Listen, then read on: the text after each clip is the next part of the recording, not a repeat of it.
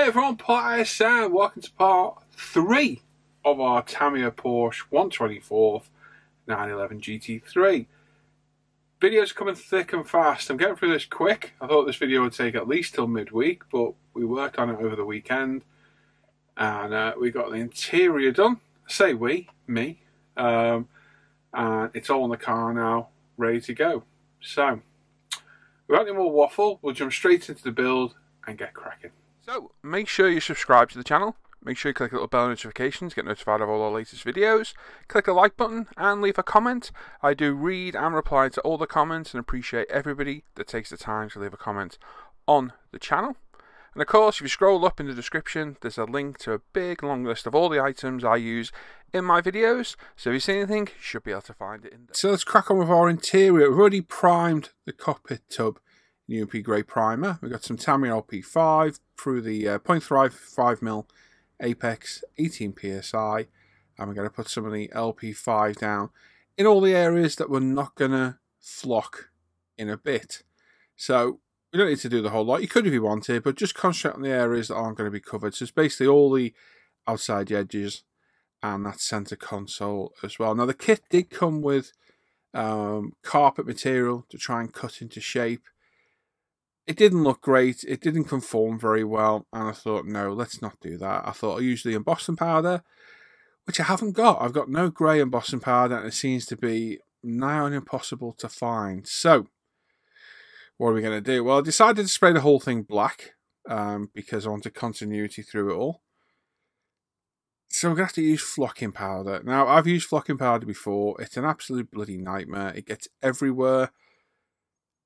And I decided a long time ago not to use it. So I've had this flocking powder for a long time. And we're going to have to use it today.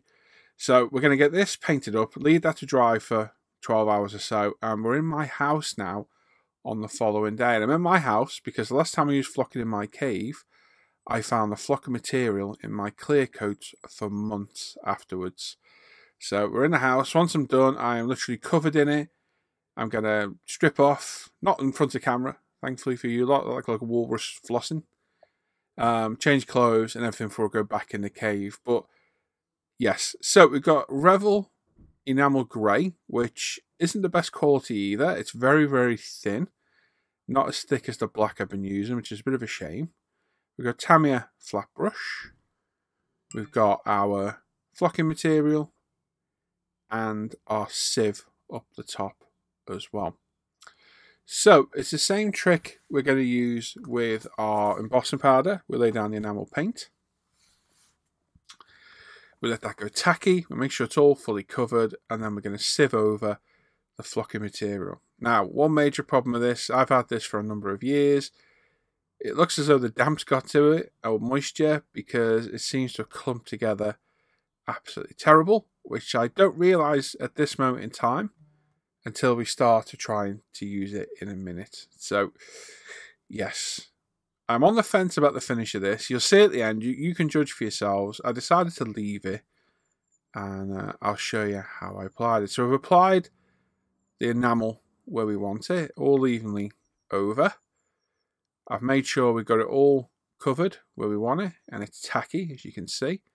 And now I'm going to find out that this flock has gone all funny. As you can see, it's all clumped together, which isn't good. And I'm going to use the sieve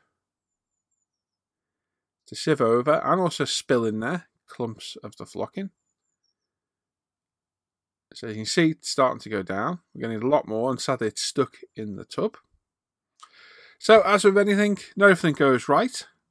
Everyone has problems, and this is it. So we're going to apply it in there like so. Tap it round, tap it off. As you can see, it's clumped everywhere. And it's this moment now I'm thinking, oh no, what are we going to do? But after several applications like this, taking it outside and giving it a real good blow off, it didn't look too bad in the end. So we've let that to dry to one side now. And we're onto our interior. We've got the Gravity Colours, Focus, Grade Up Stuff, Alcantara paint set. These are the instructions. You're going to read them. Have a little bit of a read. So you get a light, a shade, and a base colour. We're going for the Ultimate Apex, 18 psi. Recommends 20, but 18 will do. We've got a light colour, a dark colour. So the lights for highlights, the darks for shadows, and then the base colour for the actual rest of the seat. So we're going to try and simulate the Alcantara if possible. So we're actually from a 0.2mm apex. This isn't a 0.3. We're about 20 psi. And we're applying a light coat. Now, I've put a grey primer down, UMP grey primer. I'm not sure about the correct colour primer for this, because we do black, the shadows won't show. So I'm following the instructions, and that calls to put the highlight down first. So we're using anywhere that would naturally catch light, so all the high spots of the seat, the edges, the front of the seat, everywhere to apply this, get that even coats. We're then coming with the shade, which is a much darker colour, as you can see. And we're going to apply a shadow to all the areas that naturally would cast a shadow. So into the middle of the seat, and then we're going to do the very bottom of the seat as well, as you can see there. And then the idea is we use the base colour to blend these all together and give the effect of an Alcantara seat. So we cleaned it between coats. The two first coats, the light and the shade, I cleaned up with alcohol. And then this one is cleaned up with lacquer thinner. Now we're through the 0.35 needle. We're at 25 psi. It says 24 there, but we're actually about 25. We're going to apply it in nice thin coats and build it up nice and slow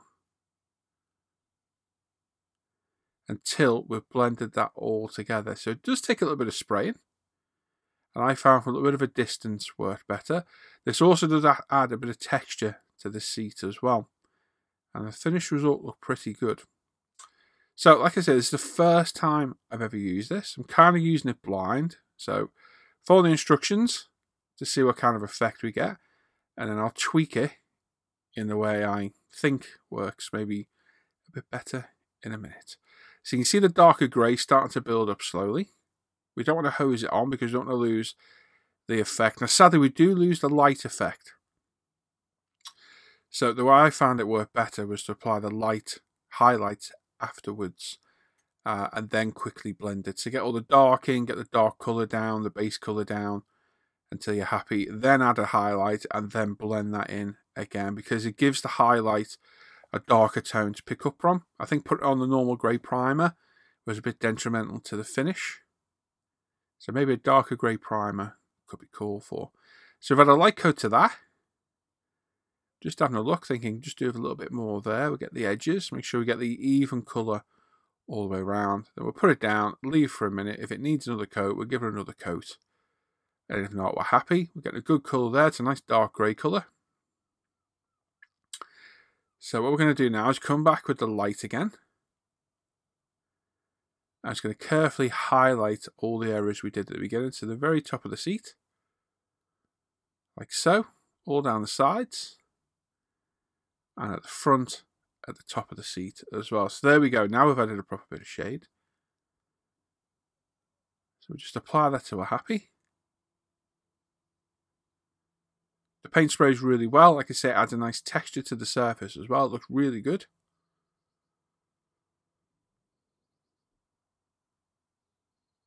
So when you do things like this will always look over-exaggerated until we blend it in. So once I'm happy we've got the highlights, put that to one side to dry for a few minutes. Load the airbrush up with the base colour again. I've also got the centre of the seat, as you can see as well. And we'll blend that in.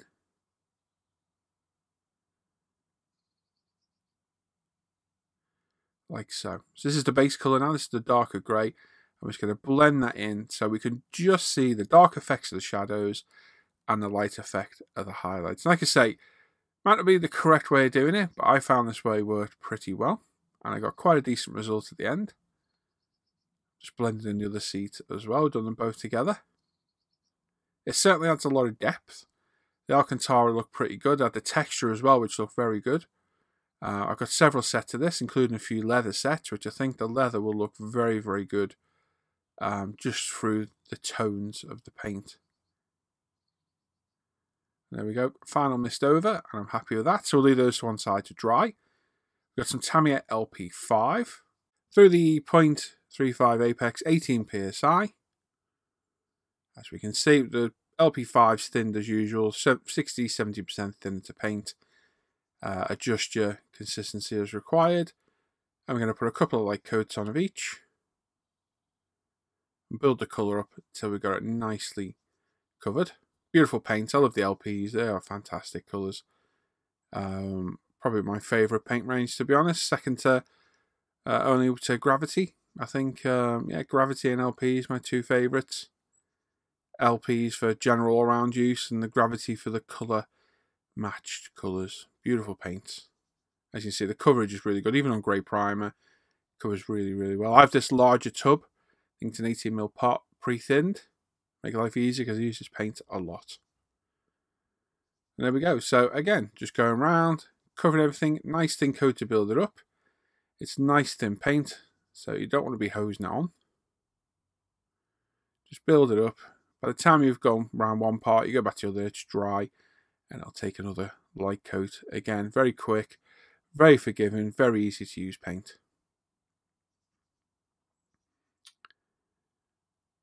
So, there's our semi-gloss done. There's lots of little parts to paint. Come back for a second coat on the dashboard, and as you see, get some real nice depth of colour. But lots of little parts to paint in the LP5. My camera keeps going out of focus. I think my light's just in shot picking it up. But there we go. All done, all nicely covered. Leave them to dry for 12 hours or so. You don't really need to. You can touch them again after a couple of hours, but I like to leave things overnight if possible. So our seats have dried. We've got some model colour black with our Tamiya flat brush. Thinned with a drop of water. I'm just going to paint the seat backs. Now, I did look at these and think, oh, they've got to be carbon, and I looked at the real car, but I look at it, they're actually plastic. So I thought, okay, well, we'll paint them black then. They could have been masked up, but I think that would have been a bit of a nightmare. So a little bit of careful painting does the job just as well on a part that can't be heavily seen in the car. So just take your time. Nice even coat. Don't try and cover it at one go. Get a light coat down, let it dry, and then come back and add a second coat later on. So the Vallejo model colour, very, very good brush paints. I used to have the whole range, but I never really used them all. So I've kept one colour, and that's the black. Sorry, two colours. I have a German cam black brown for chipping on armour as well. But they are beautiful paints, especially thin with a little bit of water. You can use UMP thinner if you want, but I find it makes it dry a little bit quick. I think the evaporative properties of the thinner obviously work to your advantage when you want things to dry a little bit quicker. But I think they definitely work a little better thinned with a bit of water. So once the back's done, we've got one of our Winsor Newton Series 7 detail brushes now. And we're going to hand paint the little harness surrounds in the same paint. Some very, very careful detail painting needed. So you need a good eye, put a coat on, put it down, let it dry, then come back and pop your second coat on. There's a nice demarcation on the seat to follow around. I've got my Tamiya magnifier on, as you can see. Don't know where I'm pointing at. Something go on the ceiling, I think.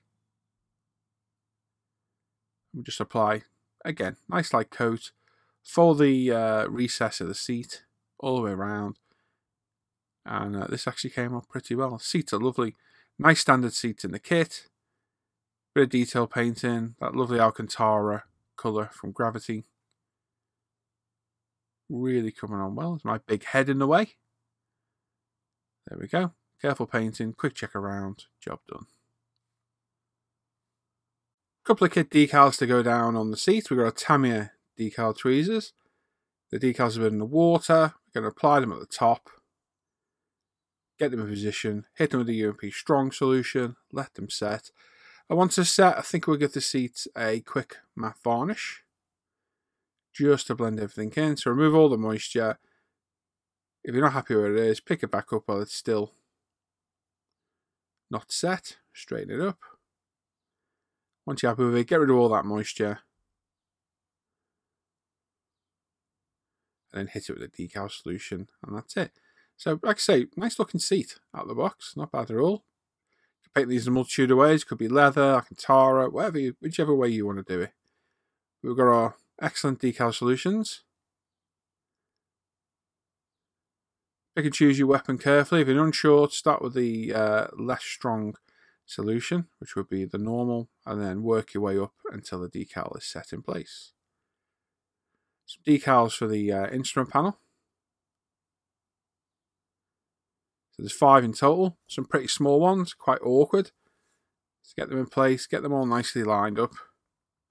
When you're happy, remove all the moisture, and again, hit it with a decal solution to get them all set in place. So these are a bit tricky. They're a little bit tricky. They're all the Tamiya decals, so not necessarily the best, not necessarily the worst. But they do require some careful handling. They can be a little bit brittle, and they're quite thick as well. So double-edged sword, really. So try and handle them as little as possible. If you do, be as gentle as possible. Once you're happy, hit them with a decal solution. Because these are recessed, we'll let the decal solution work for a bit and then push them home with a cotton bud. Rather than trying to force them in now and probably crack them, we'll let the decal solution soften them up a bit and then push them in. So like I say, 5 of them. They get gradually smaller the further to the edge of the instrument cluster that they get. So a little bit fiddly, so really take your time here. Once they're dry, you can add a drop of aqua gloss in there to give them a little bit of a gloss fit look to them. Like I say, are especially fiddly, these ones. So take your time, pay attention to what you're doing, and don't rush it. The worst thing you can do with decals is rush them. Take your time, let the solutions do the work. And there we go. So we've got everything in place. I'm literally going to touch these with the solution. I'm not going to move them around. Like I said, this is UMP, I think this is strong, with our Derwent water pen. All these products I'm using you can find in the list in the video description. Once you're happy, put it to one side, let the solutions work. Get any excess, you can just wipe it off like so. Just try and steer clear of the decal. Just make sure it's fully covered in the solutions. You normally just touch it to them and it'll work just fine. Like I say, put it to one side for 5-10 minutes. Come back. If they need hitting again, hit them again. And then when you're happy, you can push them home with a cotton bud. Now the speaker cover decals, there's 2 on the dashboard, 2 on the door cards. I'll show the 2 on the dash. Again, use the water, get them off, pop them in place, remove all the solution underneath, water, whatever you're using to set, and then hit it again with the UMP strong. If you're quick and something's not in the right place or it's moved, you can very quickly reposition it, then hit it with the solution. With thicker decals like this, the solutions can take a while to work, so you do get a little bit more working time. Now we sprayed the steering wheel, the gear lever and the handbrake lever in the same Alcantara colour. Trying to use the same effect that we did before. We've got LP dark grey. I'll be honest, I cannot remember the number. I think it was LP... I have to take a guess. I think it was like LP 17 if I remember right. Just give it a nice brush around that airbag surround, I suppose it is. And put it to one side, let that dry, and then we've got a very small Porsche decal to go right in the middle. Bit of a tricky one. Get it in place, get it lined up you want to, hit it with the solution. And we'll also give this a matte varnish in a little bit as well. Just to blend it all in, because the LP paint is a little bit glossy compared to the Alcantara, which it would be in real life, but it just looked a little bit odd. Again, once you're happy, hit it with the solution and leave it be. So we've got a Loctite Perfect pen, and we've applied the steering column, and now our nicely matte coated steering wheel. Remove any excess CA glue if you can.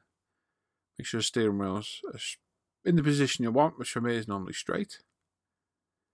We also add a little bit of detail to the buttons on the console by just squiggling a bit of white on them. Nothing really technical, just to give the interpretation of button layouts. Bit of CA glue in the centre to add to our gear lever, which also add a little bit of silver detail too as well. just hand painted in the detail using reference pictures. The flocking's not turned out too bad. It could have been a lot worse. So, yeah, could have gone better. Could have been worse. So we glue our dashboard in place to cover up the unsightly areas where there's no flocking. And yeah, like I say, I've seen worse. I've seen better. So it'll definitely do. I don't think we'll be using it again. We need to have a real good look for some grey flocking powder, embossing powder. Now, seatbelts. We were debating, myself and Tim, who's not going to watch this, it won't make any difference anyway, whether this should have harnesses. And there's pictures online of both. But by the look of it, a lot of the cars come standard with seatbelts.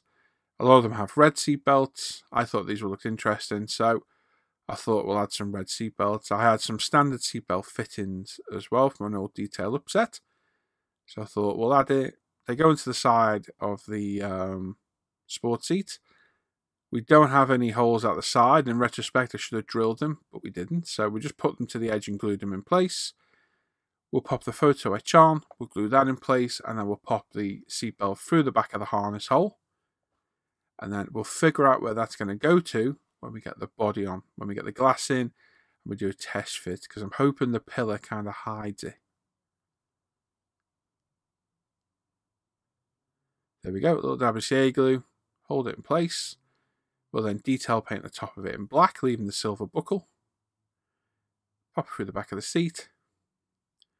And there we go, one seatbelt.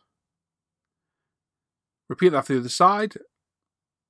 Put the side parts on for the door cards, like so. Glue the seats in. Nothing really worth showing, just a little bit of glue and sticking parts together really. Apply 4 dabs of CA glue into locator points on the actual chassis. Push it home, hold it for a sec, job done. And the interior doesn't look too bad at all. It could have been better, it could have been a lot worse. But overall it looks good. Couldn't resist putting the body on to have a look, see how it's all going to look through, and it looks pretty good. The grey goes well with the purple. Purple. Like I say, we need to get the glass work in to see where those seatbelts are going to be, whether we need folding down the back of the seat, cutting flush, or the A-B pillar is going to hide them. But that looks pretty good. I'm happy with that. Can't wait to get this one done. This purple is going to look great. Still not 100% sure on that wheel colour, but we'll definitely decide that at a later date. Took the body back off, just so we can have a bit of a closer look at the interior. Wipe off some of the excess flock that's still floating around. It's not glued in place. It's just floating around. So you will find this is an issue, but it's one of those. But I'm happy with the interior. The seats look good. The Alcantara paint looked really well. The flocking, while it's not the best, looks okay from a distance. Dashboard's turned out well. And yeah, I'm happy with this. Pretty decent interior. Nice looking car. So that is it. We are now ready for final assembly, which is what we'll do in part 4. So we've got plenty of work still to do.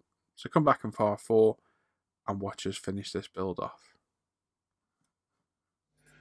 I think that came out not too bad. The flocking, I don't think I'll ever use flocking again. It's a pain in the backside. It's so messy. It gets everywhere. I need to find some grey embossing powder. The only one I can find is metallic. I'm going to have to really have a look around because I've pretty much got most of the colours. Also pretty disappointed in that Revel enamel. How watery, I know it's not actually watery. How thin it is. It's nowhere near as good as it used to be at all. So that's a real shame. So I know a lot of people use X22. So maybe that's something to try on another build at a later date. But considering it didn't look great when I first did it, it didn't look too bad in the end. A little bit of clean up here and there with a cotton bud just to wipe off the excess flock. Worked quite well. The focus upset from Gravity, I think that worked absolutely fantastic. Had a nice bit of detail to the seat.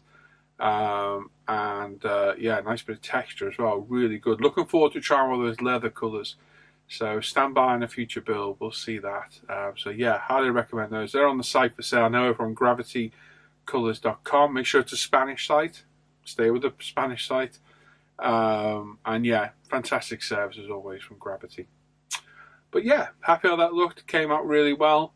So we're on to part 4 now, which we've got to get the body polished, the glass work done, all the lights done, and just final assembly of the kit. I'm still not 100% sure the colour of those wheels. I don't know whether to leave them silver or strip the chrome off, the silver off, and paint them in a darker colour. I don't know if a darker colour would suit that purple better. I don't know. I'm really on the fence. I think I need to get the car built and have a look at it. The silver pops with the purple, which is why I'm thinking about maybe leaving them. I don't know. If you got any comments or views, add them down below. I do appreciate hearing everyone's feedback. Yeah, I don't know what to do. Maybe leave them silver or maybe go with a slightly darker colour. I did think of gold. I found a beautiful gold colour, but I can't replicate it at all. It's far too hard a colour to replicate. I tried and couldn't get anywhere near it. I don't want to do a standard gold at all. I think it'll look a bit tacky. So yeah, I think we'll find out on part 4 what we're going to do there. I think I'm going to have a look around over the next few days, see what I can find. But that's it. So that's part 3 done and dusted. We'll be back in part 4. God knows when. Hopefully in the next few days we can get this one finished and move on to the next project, which is, you've seen my latest review. It's probably going to be that, to be honest. So fingers crossed. We'll have a very interesting build starting next.